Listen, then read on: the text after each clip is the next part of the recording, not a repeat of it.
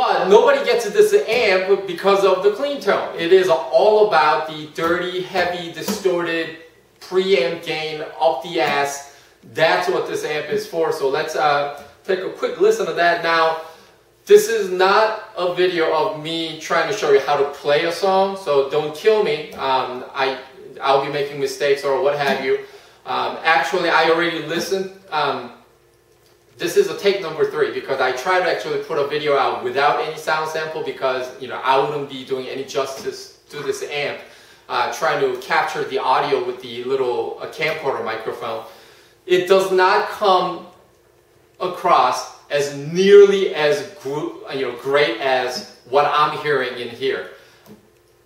It sounds a little muffled through the microphone. It's got a lot of compression, so it's not a true representation, but I'm hoping it does what I'm trying to do for you.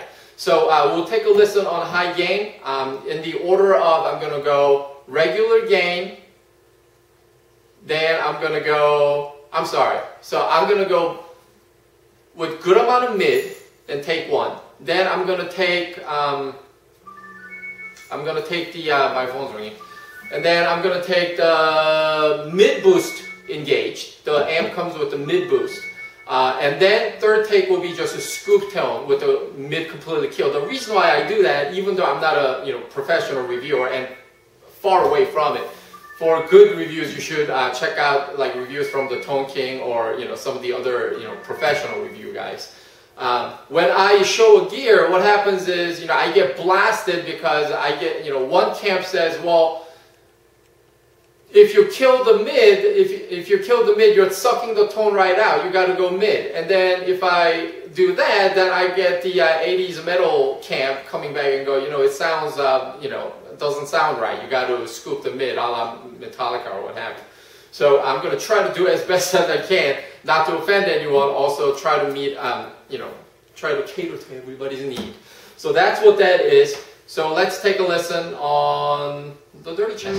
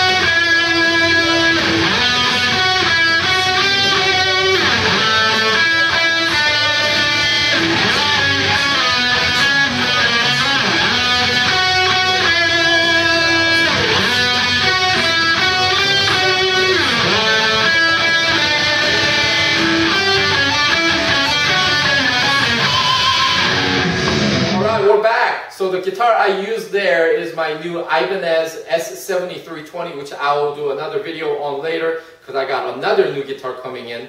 So I will show you the guitar a little bit more in depth when the other guitar comes in.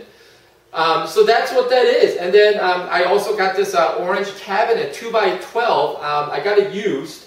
It's loaded with vintage 30s.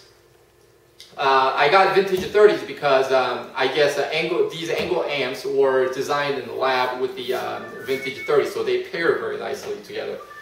Somebody wants to talk to me really badly. My phone's ringing again.